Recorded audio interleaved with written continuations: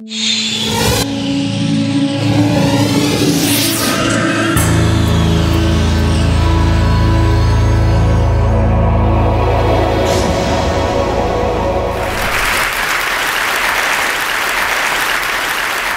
close your eyes and open your hands. Now imagine what you could place in your hands.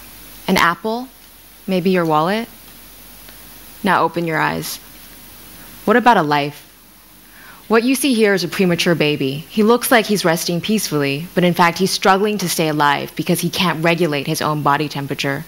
This baby is so tiny he doesn't have enough fat on his body to stay warm. Sadly, 20 million babies like this are born every year around the world. 4 million of these babies die annually. But the bigger problem is that the ones who do survive grow up with severe long-term health problems. The reason is because in the first month of a baby's life, its only job is to grow. If it's battling hypothermia, its organs can't develop normally, resulting in a range of health problems from diabetes to heart disease to low IQ. Imagine, many of these problems could be prevented if these babies were just kept warm. That is the primary function of an incubator. But traditional incubators require electricity and cost up to $20,000, so you're not going to find them in rural areas of developing countries. As a result, parents resort to local solutions like tying hot water bottles around their babies' bodies or placing them under light bulbs like the ones you see here, methods that are both ineffective and unsafe.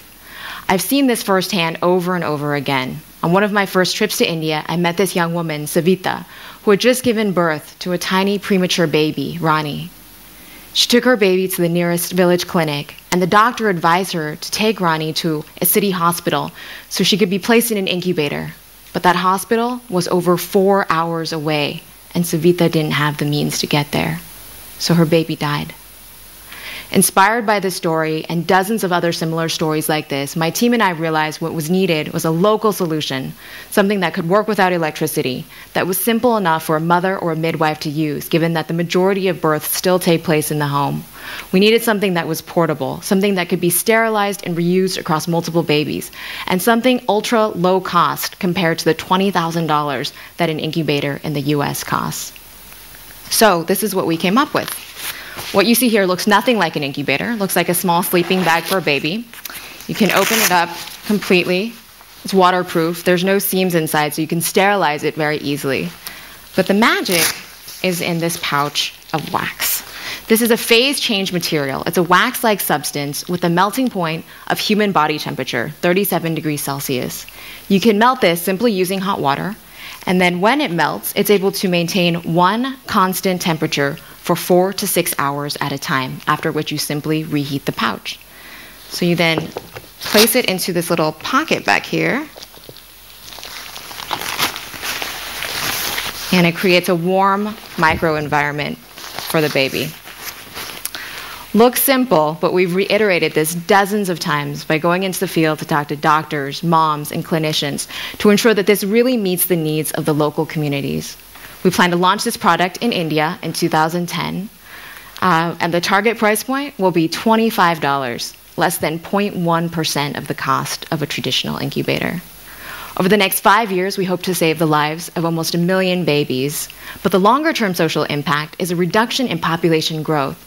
This seems counterintuitive, but turns out that as infant mortality is reduced, population sizes also decrease because parents don't need to anticipate that their babies are going to die. We hope that the Embrace Infant Warmer and other simple innovations like this represent a new trend for the future of technology. Simple, localized, affordable solutions that have the potential to make huge social impact. In designing this, we followed a few basic principles. We really try to understand the end user, in this case, people like Savita. We try to understand the root of the problem rather than being biased by what already exists. And then we thought of the most simple solution we could to address this problem. In doing this, I believe we can truly bring technology to the masses, and we can save millions of lives through the simple warmth of an embrace.